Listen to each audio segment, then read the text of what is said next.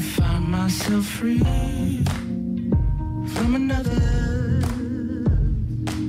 Hi, this is Shawn Everett here with Mix with the Masters.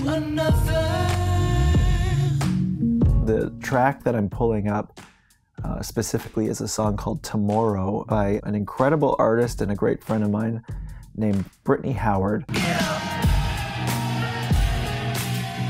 Sometimes you can use reference points that have nothing to do stylistically with the song that you're mixing.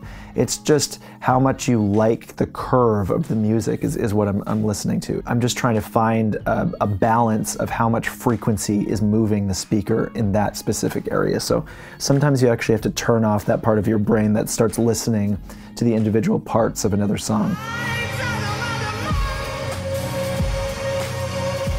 In the other room, we've set up a kind of little situation where there's 2 amps on either side of the room, left and right, and I have a binaural head a little bit further away. What we can do is we can kind of reamp stuff, not necessarily close mic reamp it, but it's more of just generating kind of room information out of it.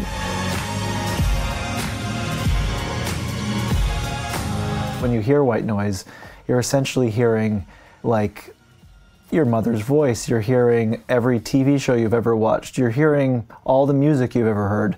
All of it is basically embedded inside white noise. So I think it's like a kind of beautiful concept.